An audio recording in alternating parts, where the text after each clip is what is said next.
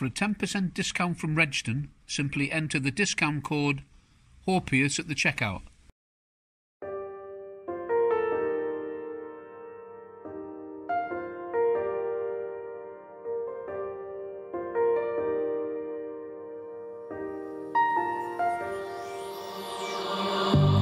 On this journey we will find our souls begin to intertwine.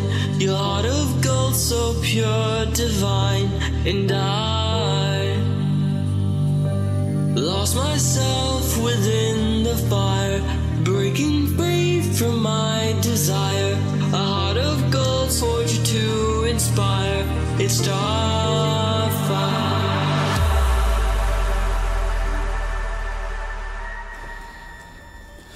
Well, hello, HOPEUS Maximus here, and I'm back. I've been out again. I've been out on a couple of digs, found a few nice little bits. One particularly nice coin, a really old hammered silver coin. I've got the members' finds at the end of the video as usual, so that's worth a look at. So I hope you enjoy it. Let's go and see what I found. Bye for now. Well, this higher frequency coil is very good for the small stuff. I've got this, and there's some design on there. It looks a bit like a pineapple or a knurled section in the middle. And this is a little medieval bar mount. Copper alloy. The lugs have gone on the back. You can see traces of gilt there still. Got a nice little pattern in the middle. And yeah, a medieval bar mount.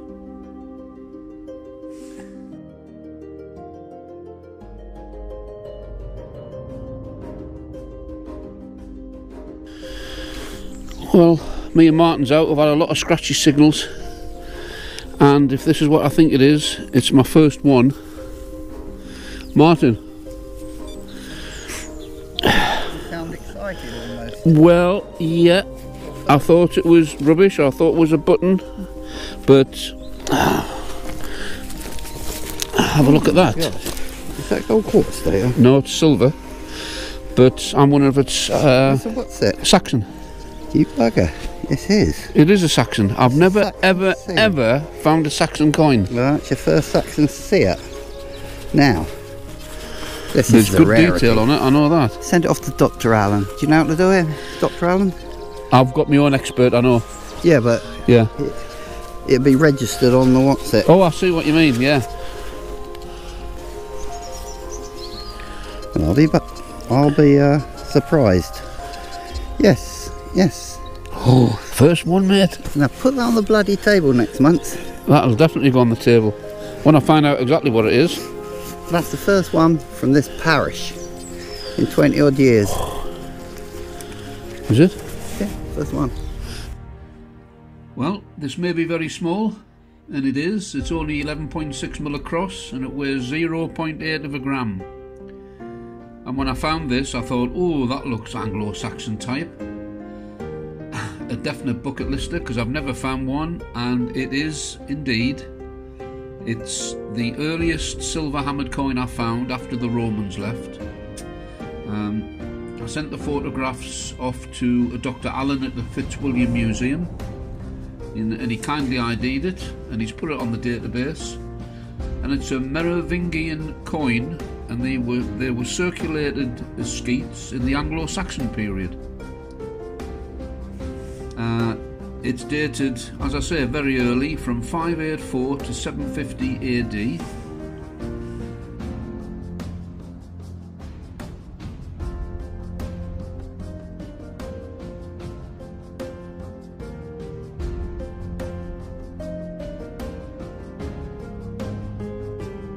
It is a desirable coin, it's sought after. Yeah, I found out that the Old English word for skeet, it means wealth, money and coin. But I really do like that. Yeah, that's a special find for me.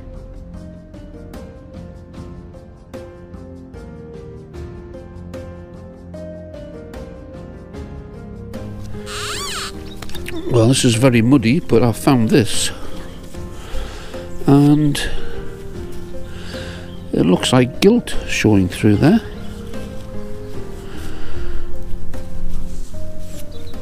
I'll have to get that cleaned up because that is unusual.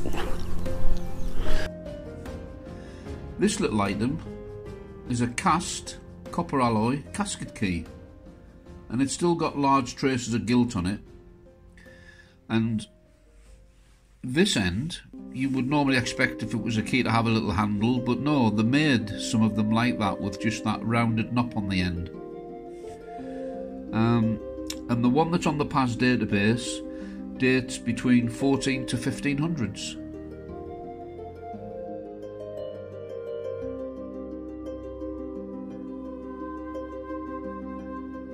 Well, this is very strange. I thought it was a button.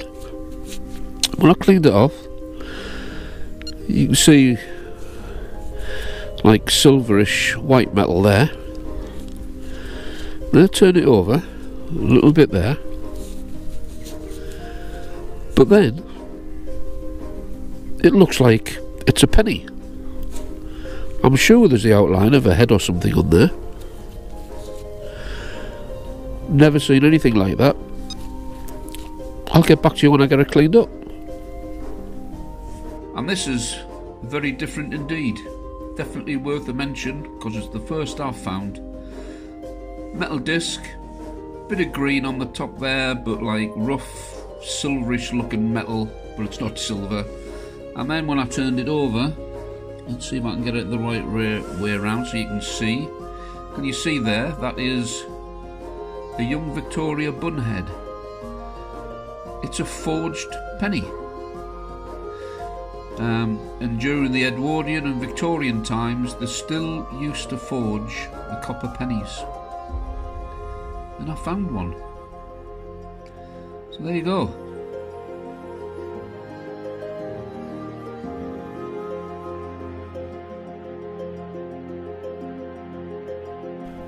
We're about halfway through the video now, and if you like what you see, why not subscribe and press the bell icon? It's easy to subscribe and it's free, and all it does is notify you when I post future videos.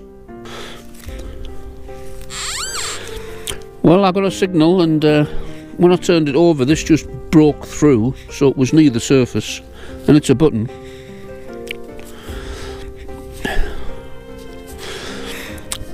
But there's I don't know what the animal is, but that will be what's called a livery button, a servant's household button.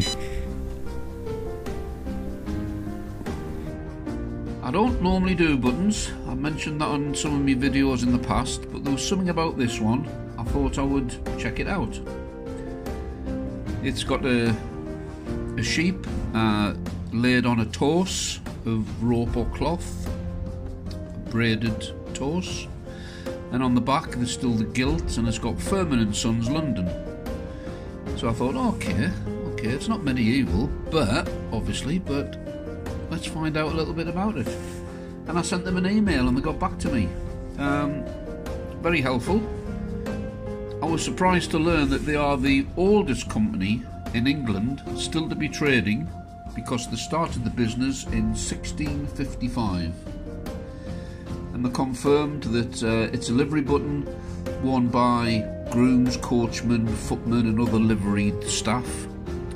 And they say that was made by them in the late 1800s. So there you go. I'm quite happy about finding out.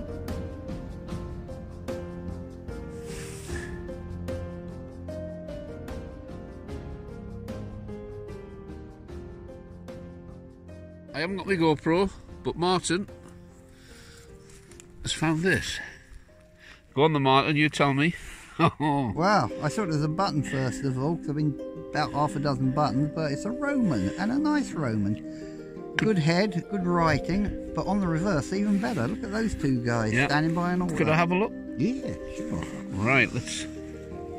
Oh, that looks an absolutely cracking coin. That's Roman, I found for a while. Right, let's see if this will focus, because I don't normally use this. So... there's the head, yeah. Oh yes, that is absolutely stunning. I'll have to get some photos of that when it's all cleaned up, mate. That's great. That is absolutely superb. Well done.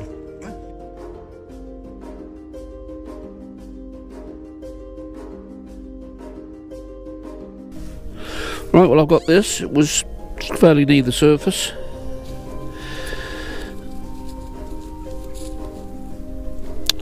Oh, it's like a star shape.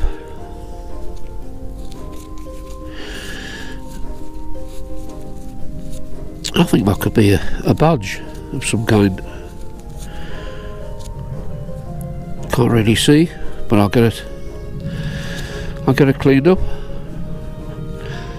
Could be a military badge, I think, because I've seen some like that before. I think there's a legend around there. And here we have a cap badge, and it's of the 4th, 7th Royal Dragoon Guards, and they were a cavalry regiment, and they were formed in 1922. Under the crown there's some lettering which is MCMXXII, and that is the number for 1922. And above the crown they've got the motto, which is Quis Separabit, and that's Latin for who will separate us.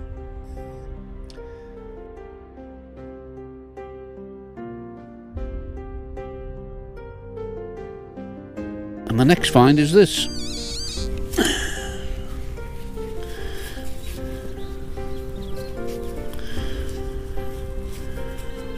Quite heavy, so it looks like lead. A couple of holes in there. Oh, there's a recess there, but there's some decoration around there.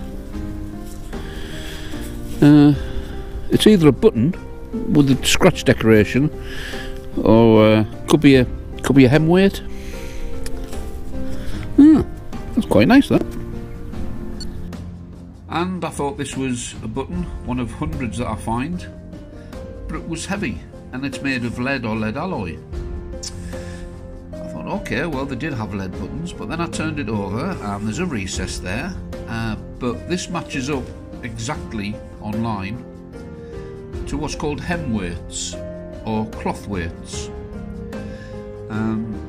What's unusual about this one is, I think you can see that there's hatch markings around the outside rim, and that's unusual for hem weights. They're normally plain, and hem weights date between 18 to 1900s.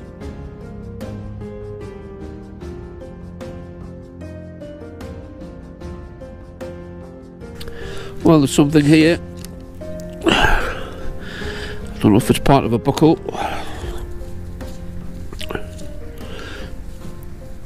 Oh no, there's looks like studs sticking out there. Oh, it's like an arrow shape. Copper alloy. I'm thinking it's a leather mount of some kind. Well, this item looks like it's a mount of some kind. It's got the shape of an arrow and it's got 2 lugs on the back. I found similar mounts online, and the date between 15 to 1700.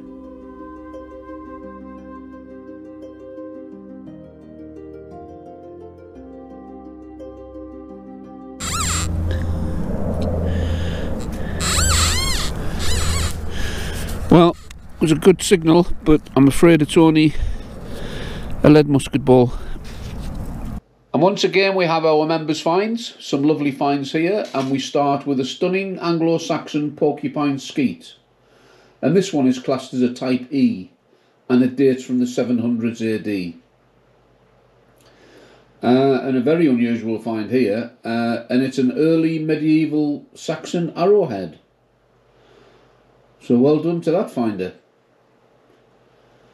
And now we have a silver seal matrix, and it depicts a Christian motif of the pelican in its piety.